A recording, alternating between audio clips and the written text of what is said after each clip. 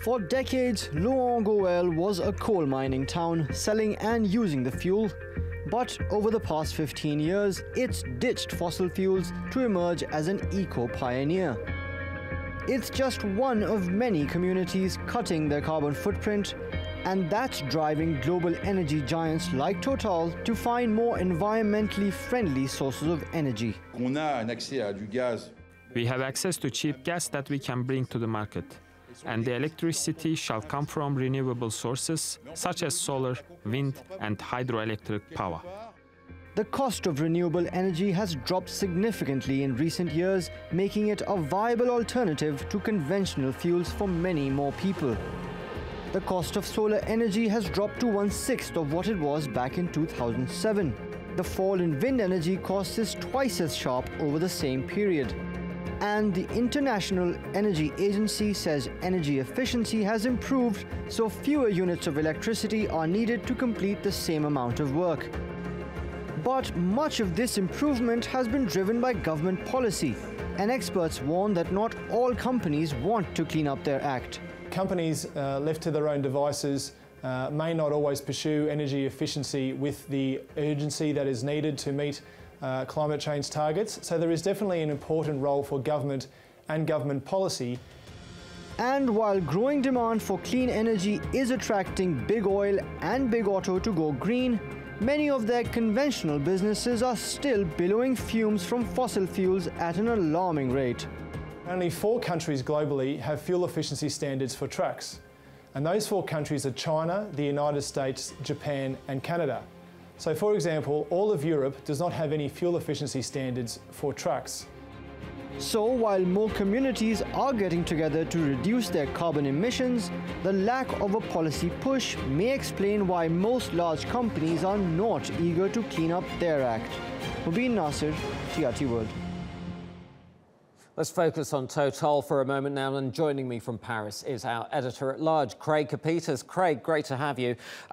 Total is way ahead of other oil producers in terms of renewable energy. It's just recently paid $1 billion for a French industrial battery maker. Why is Total in particular being so aggressive? Well, they realize that oil is going to run out at some point. Certainly the market for oil, I should say, is going to run out, and they have to get into alternative energies, and they have to get into it early, much in the same way that the early oil giants did in the 19th century in Titusville, Pennsylvania. No one thought that oil was going to go anywhere, but a number of people got in it, and they got very rich. And Total's going into it big time, and the great thing about Total that allows them to do this is they have the full backing of the French government in this, which certainly gives them a leg up in the global market, I believe. So that's the crucial differentiator between them and other companies like Exxon, for example. So, Craig, are we seeing the slow death of the business model that John D. Rockefeller established? In other words, dig oil out of the ground, refine it, and sell the products? I think it's going to be a long, slow death, and I think in the interim you're going to see a rise in natural gas consumption because the clean technology, batteries and solar, progressing at leaps and bounds to be sure, but they still don't provide the kind of energy that's required to fuel the power needed to juice up an electric grid. And that's where natural gas comes in. So you're going to see, I think, long benefits here to countries like Qatar that have great natural gas reservoirs that they can tap into. You're still going to need oil for a real long time. Jet fuel, diesel fuel, it's still going to be around. But Total's gamble is very bold. They obviously want to be the tip of the spearhead on this. Craig Copetas in Paris, thank you ever so much. Let us go to Cambridge in the UK now, and joining me from there is Tony Juniper. He's a leading British environmentalist and author. Tony, great to have you with us once again on Money Talks. Let's stay with Total. Do you think Total is an exception in its move towards electricity production, or do you think that we're going to see other oil companies following in its footsteps? Well, we've had announcements from BP and Shell, amongst others, in the past, suggesting their diversification of their business model towards renewables and towards electricity.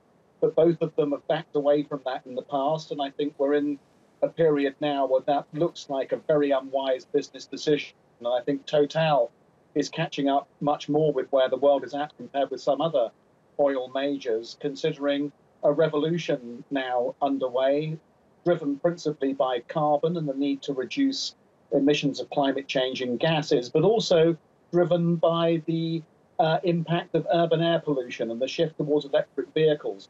All of these things now are lining up together and making it, I think, a stranded business model looking forward. The idea of going to ever more difficult geological structures to get more oil and gas out of the ground, oil in particular, to be fueling global transport, those days are coming to an end. And I don't think it's so much a slow death that's now going to be experienced by the oil companies, but actually quite a rapid one. Yes, there will still be a need for oil to be used in aviation and some trucking and other road transport applications. But actually, we're getting into a period now where the cleanup is beginning very rapidly. And actually, talking to oil executives in recent years, I've been struck by the way in which they talk about the future for their businesses being in a rising oil price and then being able to get back to big profitability through an increase in the price of oil and gas. At the same time as they've been banking on that as a route to salvation for their business strategies, the renewable energy companies have been talking about their prices falling. And indeed, that's exactly what's happened as a result of them refining their technology and getting scale. Tony, now Craig, just before yourself, he touched on the role of government in all of this.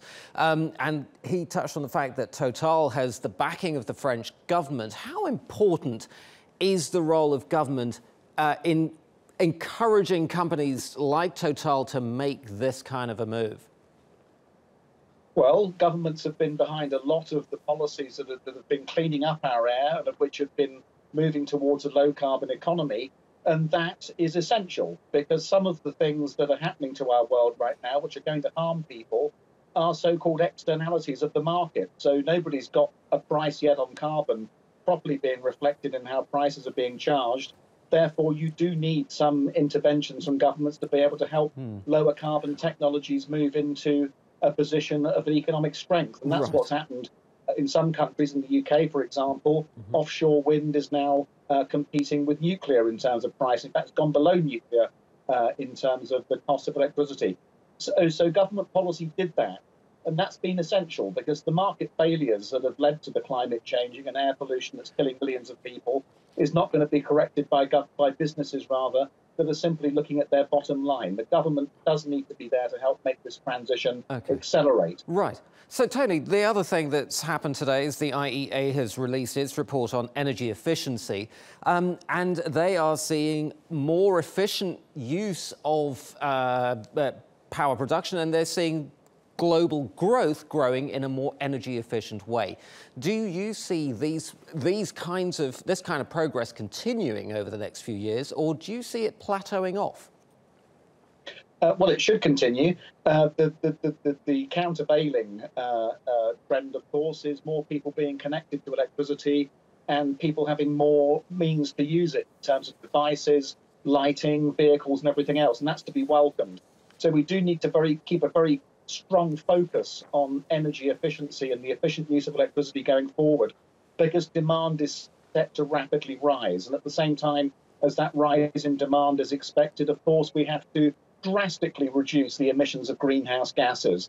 And so there's a real squeeze there. But of course, a combination of technology and policy between them and the right kinds of price signals, we can get through this. We can reduce the emissions coming from the growth that's expected across the world and do that in a way which is compatible with keeping the global average temperature increase below 1.5 degrees. It's possible to do this, but we can't take our eye off the ball for a second.